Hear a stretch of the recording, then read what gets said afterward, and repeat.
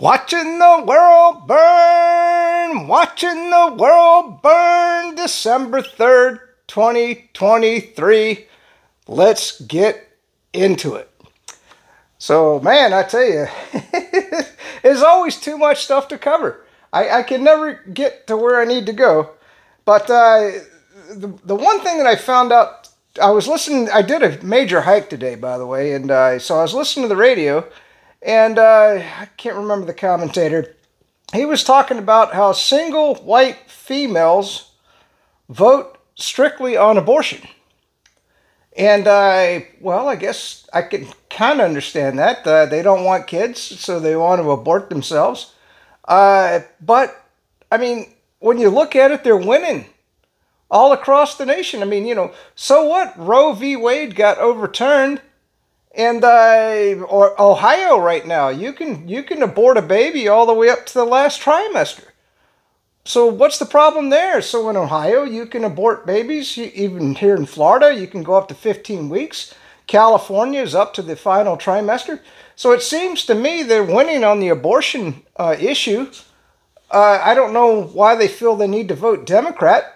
Because it seems like Republican states are actually, I mean, look at Ohio. It's a Republican state. They gave abortion all the way up to the final trimester. So I just don't see where they're losing on this issue. Doesn't make much sense to me. And so a lot of Republican states have more liberal abortion laws than the Democrat states do. but the Democrats win all the single white women votes because they think that the Republicans are out to take away their ability to suck that baby right out of their womb. It doesn't make sense to me.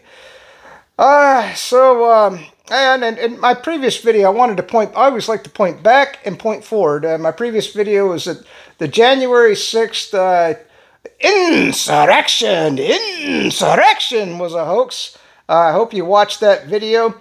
You know what? Let's just break off here 2 seconds because I wanted to get into a comment on one of my videos, and this is a young woman who follows me, and I didn't know she was young, and I will definitely not give you her name because obviously I'm buried in the YouTube algorithm, and I'm not I'm buried on X, and how the hell she found me, I don't even know. And in fact, she said at one point she wasn't even getting notifications that I was still posting videos. But she somehow sticks with me. And so this is her comment, and I just wanted to give her some lip service here. America is done. Okay, and I thought this was fantastic. Know how I know it? Because everyone at my university, and so that means she's still in school. I didn't know this young woman was still in school. Thinks Zelensky is a hero, which is outrageous. Oh my God, this coke-sniffing actor that's in charge of Ukraine and has embezzled millions and millions of dollars, he's a hero to all of these young college students. If you tell them Ukraine is losing, they say it's Russian propaganda. Well, I wonder what they're going to say when the war is over and Russia has just, well, my God, they've killed every Ukrainian, and now the women and children are coming to the front line. And I say children, teenagers. Let's see. They say it's a Russian propaganda. Soon they will graduate and enter the workforce. And I think this is our major problem because these uneducated, brainwashed young people that they're going to enter the workforce. And this is how we got, well, look at Disney right now. I mean, Disney is just fallen by the wayside. All these corporations are being run by idiots. I mean, my God. So this is the future of America has to look forward to, and I totally agree with her. And I wanted to start with that. We'll go into X. By the way, I'm getting good at these bookmarks now. We're going to bookmarks, all bookmarks, and we'll get to that here in a minute in the video. So let's continue on with what's in the news. Well, Marinka has fallen. And with that, I want to get one of the main videos of this video. This is a Russian RT. Now, I always looked at the Russians as like these super soldiers that they exist on the front lines and they're able to just withstand the cold. They're so good at it. And because they fought so many wars over the last 1,000 years. I mean, they seem like they thrive in the wintertime. I mean, you know, when everybody else is dying and freezing of frostbite and it doesn't have food, the Russians always seem to thrive. But this will show you what war is really like. Let's watch that video. Короче, вот такие дороги мы не можем проехать, потому что здесь просто лужи. Если села буханка, то это серьезно. Across the front, it is much the same. Seasonal rains and snow have paralyzed logistics. Вся дорога нахер разбита. Вот. Ё-моё.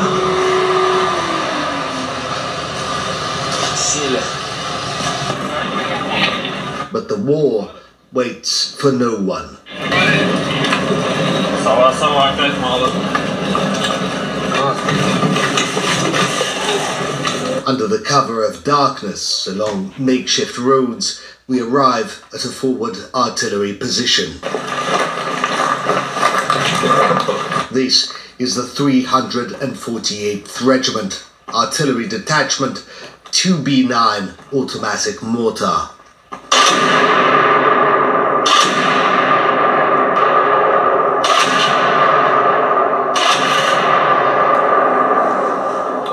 Four more shells launched at enemy positions. They're currently firing at planned targets. So these are Ukrainian dugouts, places where Ukrainian troops sleep the night. Again, very close to the front lines, about 800 meters away.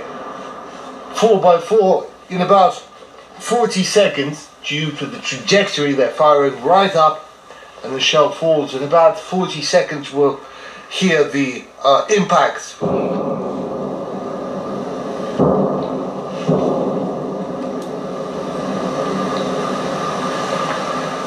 Three bursts, one obviously didn't detonate. All day, all night, these guns harass enemy troops and positions. We don't count in tens, hundreds or thousands. We count in tons. Tons, every day on average. Everyone works in shifts. Some man the guns, others take turns on the radio. This is a communications bunker. Север 80, я Волга. Амур, я зима, у нас грязное небо. It is now early morning. We've spent the night at this control point. A restless night. There's a lot of work.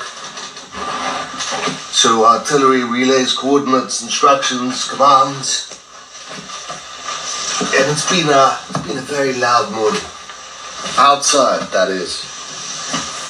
There's a drone that hovered over us, and the problem is the brilliant weather. After several days of fog and rain, today both sides can let loose. Outside, American-supplied cluster munitions whistle overhead.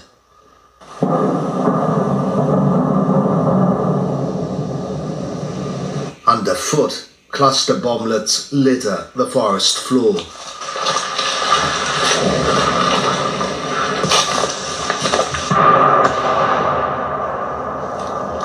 This is one of the guns that's been unleashing hell on Ukrainians this morning. Dozens and dozens of shells launched just again this morning. And they're still at it.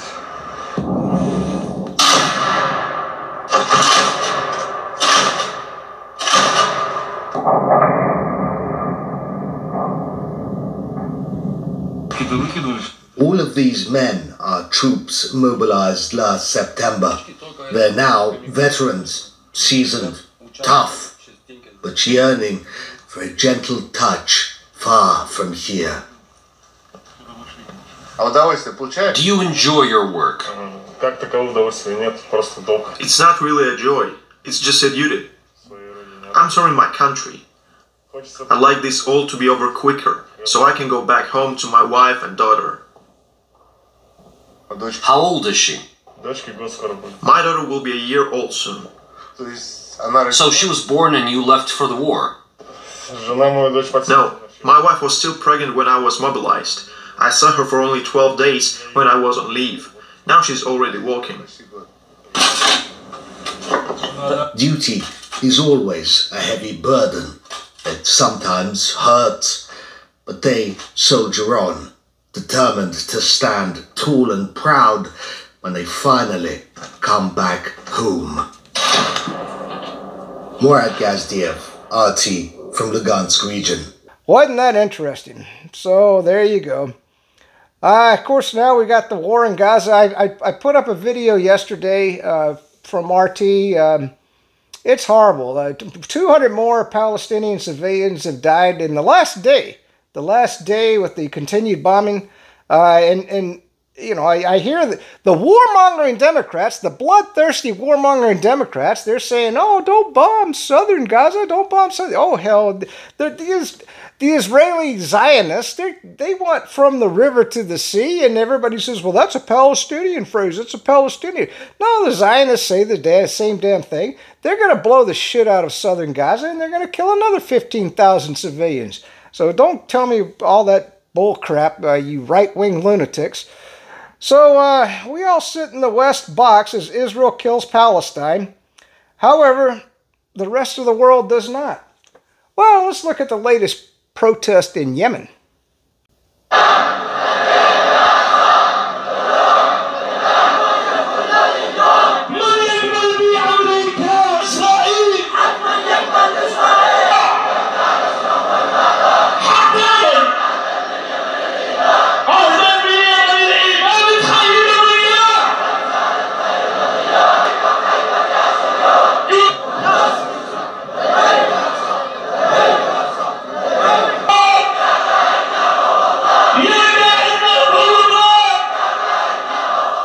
Wasn't that interesting? Wasn't that interesting? And so, you know, Yemen's taken, what, 4 Israeli ships, and they're launching missiles into Israel. And now that Israel is stepped up the war, I imagine Hezbollah is going to be attacking from the north, and Yemen's going to be attacking from the south.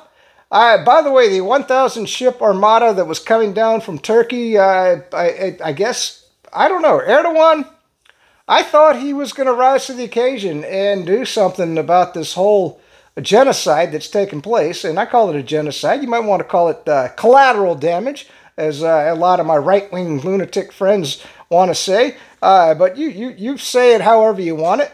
But, yeah, no. Anyway, let's just keep going. So Netanyahu is now labeled, and by the way, this is going around the whole world, the Butcher of Gaza. I thought that was, I want to laugh, but I want to cry, right? I want to laugh, but I want to cry. He is literally the Butcher of Gaza. And this is what's being echoed around the world, around the Arab world, in Russia.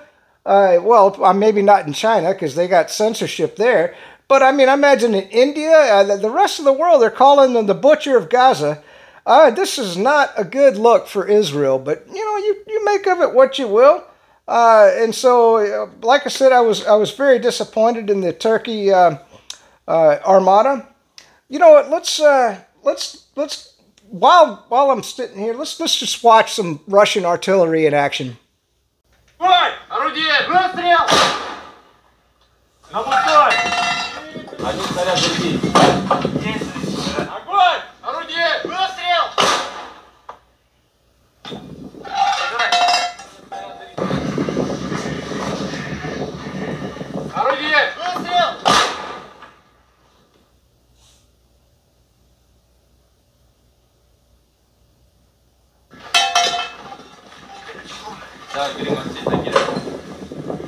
Well, there you go. So we'll be finishing off this video in just a second. Yeah, this is definitely, I wanted to film some of it, but you know what, I can't steal other people's material. And if you don't follow the Babylon Bee, especially on YouTube or even on Rumble, and well, that's where I find them, on Rumble. I don't even know if they're on YouTube no more. By the way, and we're going to get into what YouTube and Google are doing, but yeah, definitely check out the Babylon Bee. It says, The price is rising with Joe Biden. It's their next to most recent video. Oh my God! It's like the new video that just came out from the Daily Wire. What the women, you know, I can't remember what it's called. The women ballers or something like that. But anyway, you got to check this out. I have never laughed so hard in my whole life. I was falling out the chair. It's called The Price is Rising with Joe Biden, the Babylon Bee. Check it out. Check it out on YouTube or Rumble. So I did want to talk about the YouTube algorithm and Google. And so I was watching some videos about how they have injected artificial intelligence into their algorithms to suppress people like me. And that's why I only get 10 followers. Or, you know, and of course on X, even X, you know that the leader of X, not Elon Musk, but his person in charge, she was a Biden supporter, and I think she's continuing the illegal suppression of people on X, and that's why I've only got what 600 followers on X. Last thing, we'll just finish off with a couple of things. Electronic cars are dead. The idiots at Ford Motor, GM, and well, I don't know, is Chrysler still in existence? I didn't even hear them mentioned in the commentary. Because they're building electric cars at the direction of the Biden or the Democrats. Let's just not call it the Biden administration because he's not in charge. He's just a walking meat puppet. But you know, and so now they're realizing that only 7% of them are selling. And they realize the electrical grid can't handle everybody plugging in their electric cars without nuclear power or coal-fired plants, which they've all shut down. You think windmills and solar power is going to fuel all these electric cars? No, hell no. By the way, I do want a Cybertruck. Check out the latest on Elon Musk with the Cybertruck. It's awesome. It looked, it finally rolled off the line. $60,000 is what the starting price is on the Cybertruck. Man, wouldn't it be great to have one of those?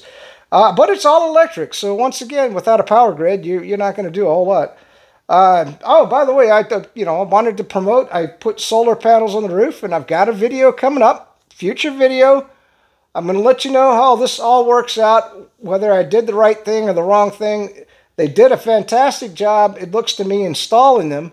The quality of the equipment and the panels and the work in my electrical box, because I'm an electrician, it's top notch. So we'll see where all this goes. I'll make a video on that in the future. And so then what's amazing is the Japanese, you know, they're not dumb. They're continuing their hybrid. They're getting away from electric cars. Toyota's getting away from electric cars, and they're going to work on hybrids. That's it. Peace out. Stay free. You can run on for a long time. Run on for a long time. Run on for a long time. Sooner or later, God's gonna cut you down. Sooner or later, God's gonna cut you down. Go tell that globalist liar, that Democrat idiot writer, that rhino rambler, that nuclear war gambler, that backbiting U.S. politician. Sooner or later, God's gonna cut you down. Sooner or later, God's gonna cut you down.